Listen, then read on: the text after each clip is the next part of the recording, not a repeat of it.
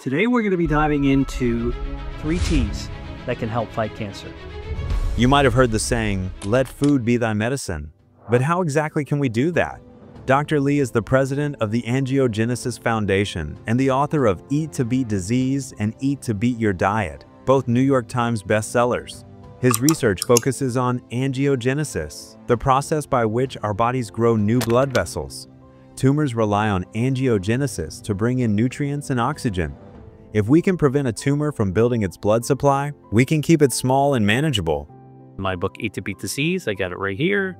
Check it out. If you haven't read it, I strongly recommend it. Eat to Beat Disease. It's got a lot of stuff in here about food doses and all the different kinds of foods that can activate your health defenses to fight cancer. There's whole sections about cancer-fighting foods in there. We're going to explore 3 foods each, starting with tea, that Dr. Lee highlights for their cancer-fighting properties. These foods are more than just tasty. They're loaded with bioactive compounds that support your body's natural defenses. Let's jump in. Number 1. Tree nuts, walnuts.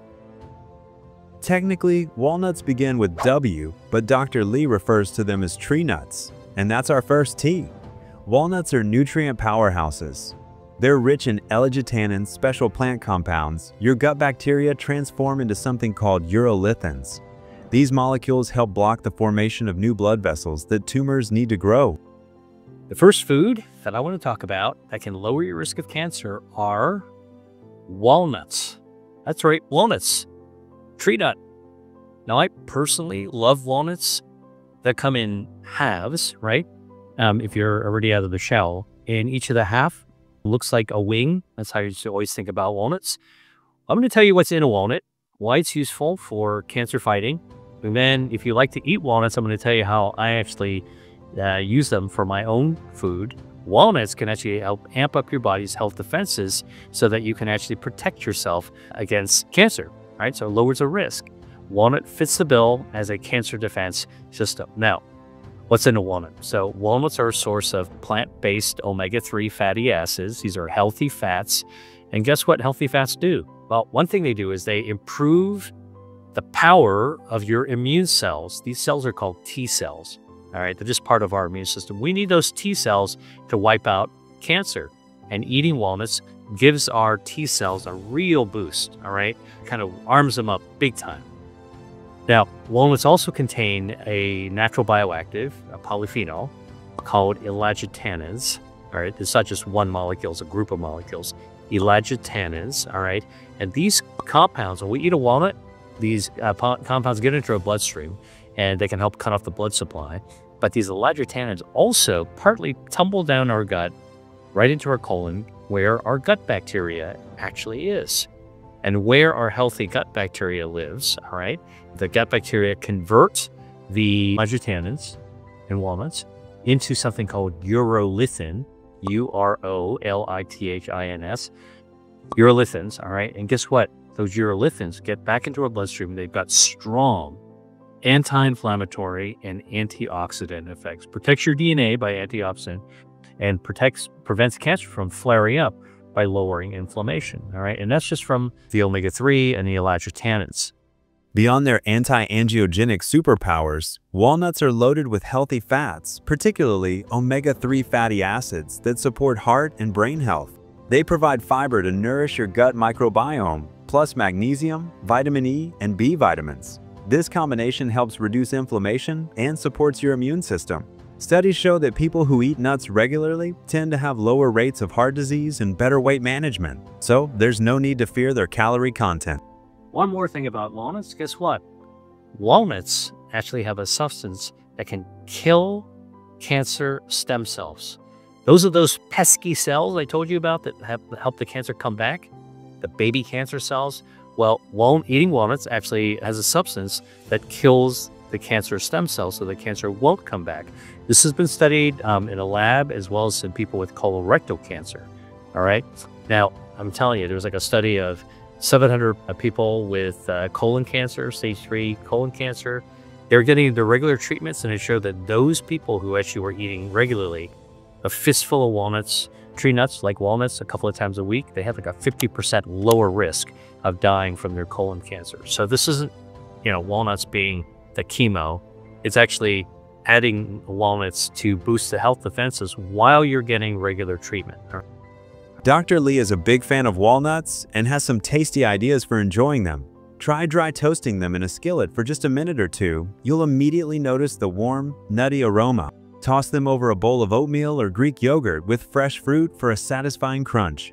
You can also whip up a walnut pesto by blending walnuts with basil, garlic, olive oil, and Parmesan, a richer, earthier twist on the classic pine nut version, with bonus health perks. Now, how do I like to eat walnuts? There's a lot of different ways, and I thought I would share some of them with you. So, first of all, for any kind of tree nut, but also walnuts, I like to roast them lightly in order to bring out their flavor. Heat the pan. You're not cooking the walnuts. You're getting the pan hot, and you're holding the handle of the pot, move it back and forth and back and forth. All right, and now the walnuts are shaking around. You're going to toast up the walnuts that way. You could start smelling their flavor after, a couple of minutes, and stop before they burn. So as soon as you kind of get that nice fragrance, and they're kind of crisped up, all right, I literally just turn off the flame, take them off the flame, pour them off onto a plate, let them cool down. All right. Now, once you're cool, you can crush them up, and now you've got these crushed up toasted walnuts. I love that. Sprinkle it over your yogurt or sprinkle some in your oatmeal. If you can't have nuts, don't worry. Raspberries and pomegranates contain similar beneficial compounds. But if walnuts are on your menu, they're a convenient, portable snack that delivers long-lasting flavor and a healthy dose of anti-angiogenic goodness. Our second T is tomatoes. These juicy fruits, yes, they're technically fruits. Some of you might think that tomato is a vegetable, right? But it's actually a fruit. And tomatoes are pretty wonderful because not only do they taste good, but they've actually been shown to lower the risk of prostate cancer and breast cancer. So how does it do this? Well, tomatoes contain bioactives, and the secret to health in foods is often the bioactive. One of the bioactives in tomato is vitamin C. Vitamin C is a powerful anti-inflammatory substance. Another bioactive in tomato is called lycopene, which is a carotenoid. Now, lycopene does a lot of different things that are beneficial for the body. One of them is that lycopene protects our DNA against damage from oxidative stress, including ultraviolet radiation, like sun damage. That's right, eating tomatoes with the lycopene can protect us against damage from the sun. That means kind of like sunscreen, but from the inside out. So sun exposure can damage your DNA. Lycopene protects your DNA against this sun damage. And you can actually eat tomatoes in order to be able to protect yourself and protect you from the inside out from sun damage coming from the outside. Tomatoes are packed with essential nutrients, including vitamins C, K, and potassium. But what truly sets them apart are their bioactive compounds, such as lycopene, beta-carotene, and flavonoids. These compounds are scientifically proven to have antioxidant, anti-inflammatory, and anti-cancer properties. In fact, a large study of more than 30,000 men found that those who ate just 2 to 3 half-cup servings of cooked tomatoes each week had about a 29% lower risk of developing prostate cancer. Let's jump back to the human studies. This is actually the health professionals follow-up study of 46,000 men, and it found that those men who ate 2 to 3 servings of cooked tomatoes per week had a 30% reduction in the risk of developing prostate cancer, which depends upon angiogenesis. And in fact, those men who did develop prostate cancer, when they looked deeply in the tumor, this is molecular pathology, they actually found that the men who ate more cooked tomato sauce actually had fewer blood vessels, and they also found that the tumors were less aggressive as well. Let's know how Dr. William Lee liked to eat tomatoes and their types, which is best for us. Dr. Lee points out that lightly sautéing tomatoes for just a couple of minutes can boost lycopene absorption by 50%, and cooking them with olive oil can actually double it. Combine the two, and you could end up tripling the amount your body absorbs. Now, how do I like to eat tomatoes? I like to eat tomatoes raw, sliced into a salad. Absolutely great way to get great flavor, great hydration, and the vitamin C is really good. But if you want to get the most out of lycopene, okay, that is that antioxidant. That's the one that helps to protect your DNA. You want to actually make sure you get as much lycopene as possible. How do you get the most lycopene out of a tomato? Well, you want to actually heat it, like cook it, saute it in a pan. And so you're actually cooking tomatoes like a tomato sauce, all right, like a sugo, and add a little bit of extra virgin olive oil.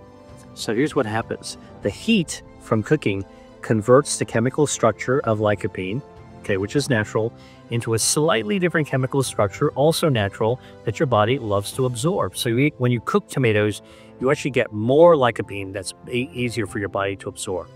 Add a little bit of extra virgin olive oil. You know why? Because lycopene is what's known as fat soluble, which means that lycopene likes to dissolve in oil. So when you actually cook tomato sauce, the lycopene converts into the part your body likes it, and you mix with the olive oil, and now it really gets absorbed into your body very, very easily. And that's why, by the way, the Mediterranean diet is so healthy, and it's got so many tomato recipes in it. Usually the tomato is cooked, all right? Now, there are many varietals of tomatoes out there. If you go to your grocery store in the summertime or you go to the farmer's market, it's almost overwhelming how many different types of tomatoes there are. You'll see so many options. So I always ask, which one should I buy, right? So if you're sort of looking from the culinary side, I'll leave it up to you to figure out which one tastes the best. But I'll tell you, when it comes to health, the best tomatoes are called San Marzano tomatoes, which is a kind of plum tomato, originally from the town of San Marzano, which is on the slope of a volcano called Vesuvius near Naples, Italy. And you can often find San Marzano tomatoes grown outside of Italy, and you'll find these in the farmer's market or even the grocery store. But if you can't find fresh San Marzano, you can easily find canned San Marzano tomatoes in the middle aisle of the grocery store. And it turns out that canned San Marzano tomatoes, whole or pureed tomatoes, still have the good stuff, the lycopene. And San Marzano tomatoes just have higher amounts. It's one of the most potent when it comes to lycopene. Another potent tomato that you can actually definitely find in your grocery store are these little tiny cherry tomatoes. They are like lycopene bombs. They're really packed with the lycopene, all right? And so they're small, but they're really, really powerful. You actually want to cook with cherry tomatoes. What I like to do, I like to sear them. So you heat some olive oil, a little bit of garlic, all right? And when the oil is hot and flavored with the garlic, just throw some cherry tomatoes in there and you'll see them blister and pop, and they'll start to cook down. Makes for a really wonderful tomato sauce. To maximize lycopene, choose varieties like San Marzano, cherry, red black skin, or tangerine tomatoes. Cook them with extra virgin olive oil and garlic for a quick marinara. Use this sauce on whole grain pasta, as a base for soups, or in a shakshuka breakfast with eggs. You can also roast cherry tomatoes with olive oil until they blister, then toss them into a salad or grain bowl. If you enjoy curries, adding tomatoes enhances flavor, and their spices and oil help unlock lycopene. Tomato juice works too. Many brands cook their tomatoes first, so the lycopene is already available, but check labels for added salt or sugar. Better yet, make your own juice. Blend ripe tomatoes with a splash of olive oil and a squeeze of lemon. Leave the pulp in for extra fiber, or strain it if you prefer a smoother texture. Tomatoes also deliver vitamin C, potassium, and hydration. They're a simple, delicious way to support your body's natural defenses. Our third and final tea is likely on your grocery list already: turmeric. Turmeric actually comes from Southeast Asia. It is a tiny little root, kind of a nub, kind of cigar shape, but tiny smaller. And it's got a little skin on it, and you peel off the skin, or if you break it in half, you'll see that it's bright orange on the inside. Now, this is an edible root that can be used for cooking and stewing. You often see this in Southeast Asian cuisine. You can also find it in Indian cuisine as well. And turmeric's actually been used for traditional healing, Ayurvedic healing, traditional medicines for thousands of years. I like to think about it as a colorful spice that you can actually use for cooking as well. Turmeric, the golden spice you might recognize from curries or golden milk, gets its vibrant color from curcumin, a powerful plant compound. According to Dr. Lee and other researchers, curcumin has both cancer preventive and anti-angiogenic effects. Studies suggest it can help prevent colon polyps, slow the growth of colon and prostate cancer cells, and reduce the number of blood vessels feeding a tumor.